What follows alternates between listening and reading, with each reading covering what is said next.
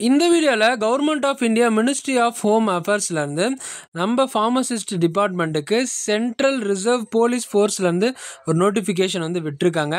So என்ன notification விட்டுருக்காங்க, அந்த எஜுகேஷன் குவாலிஃபிகேஷன் என்ன, அந்த எப்படி இந்த போஸ்ட்டுக்கு அப்ளை பண்ணுறது, எக்ஸ்பீரியன்ஸ் ஏதாவது வேணுமா, ஏஜ் லிமிட் என்ன அப்படின்னு கம்ப்ளீட்டாக ஸ்டெப் பை ஸ்டெப்பாக இந்த வீடியோவில் டிஸ்கஸ் வந்து பண்ண போகிறோம்.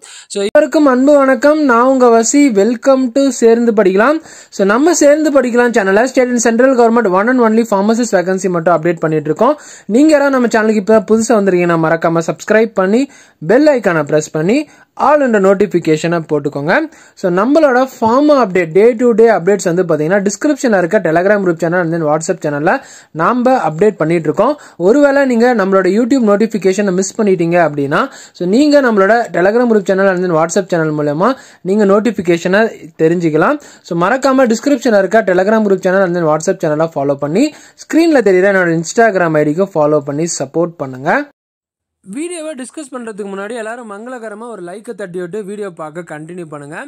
ஸோ இப்போ நீங்கள் ஸ்க்ரீனில் பார்த்துட்டு இருக்கிறது சிஆர்பிஎஃப், அதாவது central reserve police ஃபோர்ஸோட official PDF. So இந்த பிடிஎஃப் உங்களுக்கு டிஸ்கிரிப்ஷனில் இருக்க Telegram channel and WhatsApp channel அவைலபிளாக இருக்குது. ஸோ மறக்காமல் இந்த பிடிஎஃபை செக் பண்ணி வந்து பாருங்கள். ஸோ அது மட்டும் இல்லாமல் உங்களுக்கு வேறு ஏதாவது டவுட்ஸ் இருந்தது அப்படின்னா நீங்கள் எந்த ஒரு தயக்கமும் இல்லாமல் ஸ்க்ரீனில் என்னோட இன்ஸ்டாகிராம் ஐடி வந்து தெரியுது.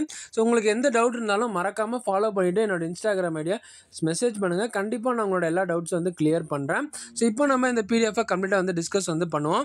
ஸோ ஆல்ரெடி நான் சொன்ன மாதிரி சிஆர்பிஎஃப் அதாவது எது கீழே இருக்குது அப்படின்னா government of India ministry of home affairs கீழே வந்து சிஆர்பிஎஃப் இந்த டிபார்ட்மெண்ட் வந்து இருக்குது. ஸோ இந்த நோட்டிஃபிகேஷன் எப்போ ரிலீஸ் பண்ணியிருக்காங்க அப்படின்னா 2024 வந்து ரிலீஸ் வந்து பண்ணியிருக்காங்க.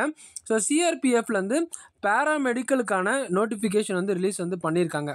ஸோ இந்த கீழே கொடுத்துருக்காங்க பாருங்கள். ஸோ பேராமெடிக்கலுக்கான நோட்டிஃபிகேஷன் வந்து ரிலீஸ் பண்ணியிருக்காங்க. பேராமெடிக்கலில் என்னென்ன போஸ்டிங்கெல்லாம் விட்டுருக்காங்க அப்படின்னு நான் உங்களுக்கு வந்து டிஸ்கஸ் வந்து பண்ணுறேன். ஸோ இங்கே பாருங்கள், the post of assistant sub inspector pharmacist, assistant sub inspector physiotherapist, assistant sub inspector ECG technician, assistant sub inspector operation technician, assistant sub inspector dental technician, so laboratory technician, radiographer, x ray technician, nursing assistant, அதுக்கப்புறம் x ray technician, electrician, nursing assistant, air conditioner plan technician, so இந்த மாதிரி dialysis technician, இந்த மாதிரி அதிகமான posting வந்து விட்டுருக்காங்க.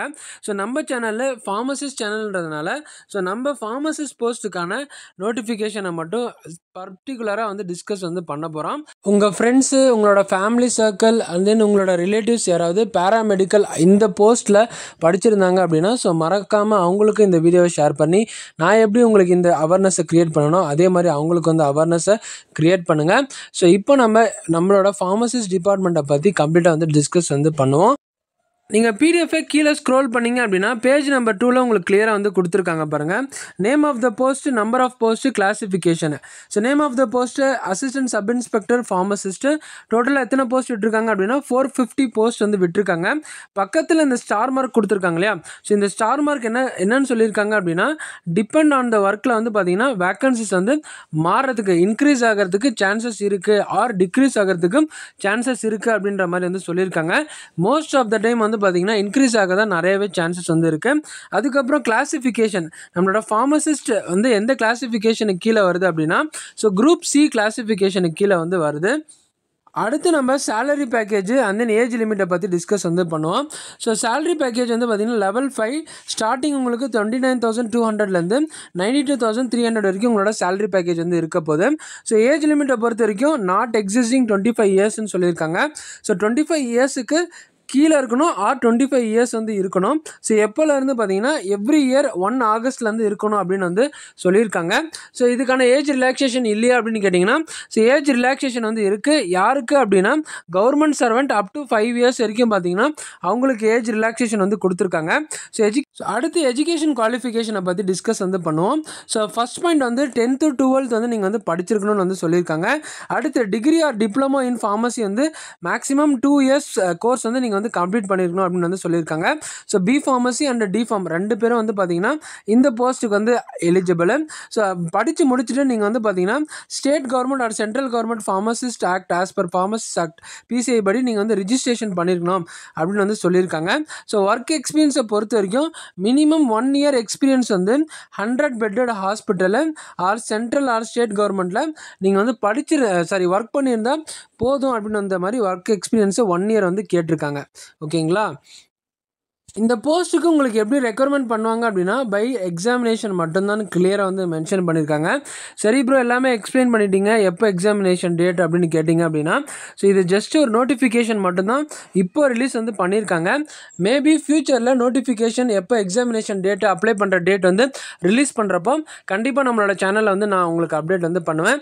So அதனால் மறக்காமல் சப்ஸ்கிரைப் பண்ணிவிட்டு பக்கத்தில் இருக்க பெல் ஐக்கனை ப்ரெஸ் பண்ணி வந்து வச்சுக்கோங்க. ஸோ அப்போ தான் உங்களுக்கு உடனே எல்லா அப்டேட்ஸும் வந்து கிடைக்கும். ஸோ இந்த வீடியோ உங்களுக்கு யூஸ்ஃபுல்லாக இருக்கும்னு நம்புகிறேன். ஸோ கண்டிப்பாக நான் உங்களுக்கு இந்த போஸ்ட்டுக்கு அப்ளை பண்ணுறேன். அப்ளிகேஷன் டேட்டு ரிலீஸ் ஆனதும் நான் உங்களுக்கு வந்து நம்மளோட சேனலில் வந்து அப்டேட் வந்து பண்ணுறேன். ஸோ அது மட்டும் இல்லாமல் நம்மளோட கம்யூனிட்டியில் டெய்லியும் நம்ம வந்து பார்த்தீங்கன்னா MCQ கொஷின்ஸ் வந்து போட்டுட்ருக்கோம். ஸோ மறக்காமல் எல்லா MCQ கொஷின்ஸு உங்களுக்கு தெரியுதோ இல்லையோ ஆன்சர் வந்து பண்ணுங்கள். ஸோ அப்போ தான் உங்களுக்கு ஒரு நாலேஜ் வந்து கிடைக்கும். ஸோ நெக்ஸ்ட் ஒரு இன்ஃபர்மேட்டிவில் நான் உங்களை வந்து மீட் பண்ணுறேன். ஸோ இந்த வீடியோ உங்களுக்கு எந்த அளவுக்கு யூஸ்ஃபுல்லாக இருந்தது அப்படின்னு மறக்காமல் கீழே கமெண்ட் செக்ஷனில் கமெண்ட் பண்ணுங்கள். ஸோ இந்த இன்ஃபர்மேஷன் எப்படி உங்களுக்கு எடுத்துகிட்டு வந்து ஷேர் பண்ணணும், அதே மாதிரி மறக்காமல் உங்களோட ஃபார்மசி ஃப்ரெண்ட்ஸுக்கும் இந்த இன்ஃபர்மேஷன் எடுத்துகிட்டு போய் ரீச் அவுட் பண்ணுங்கள். நெக்ஸ்ட் ஒரு இன்ஃபர்மேட்டிவில் நான் உங்களை மீட் பண்ணுறேன். தேங்க்ஸ் ஃபார் வாட்சிங். Stay positive. டாடா, பாய்.